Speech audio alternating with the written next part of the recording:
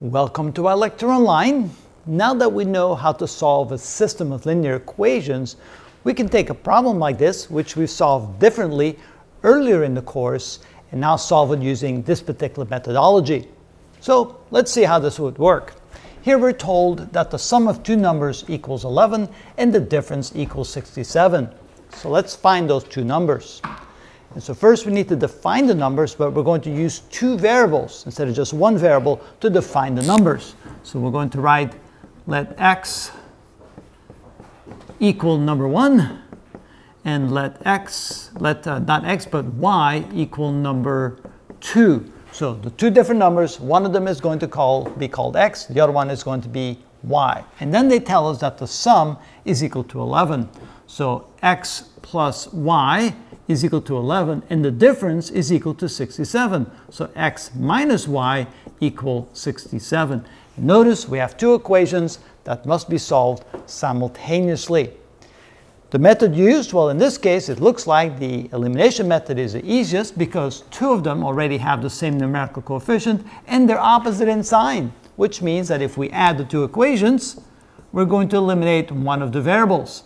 X plus x is 2x, y minus y is 0, and 11 plus 67 is 78. So we end up with 2x equals 78.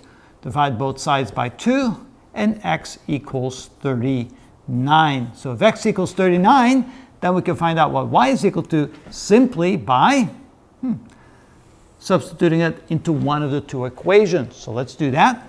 We get x plus y equals 11. X is going to be 39, so we're going to substitute that in for x. So 39 plus y equals 11. Y equals 11 minus 39, so y is equal to minus 28.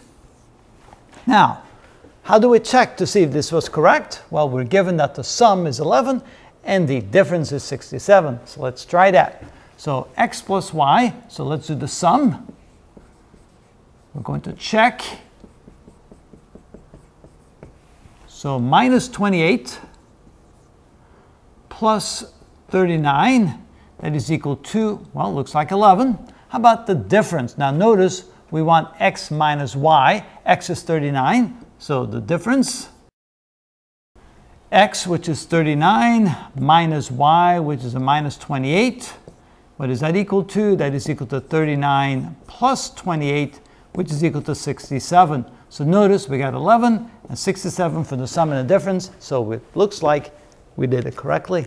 And that is how it's done using the method where we solve a system of linear equations.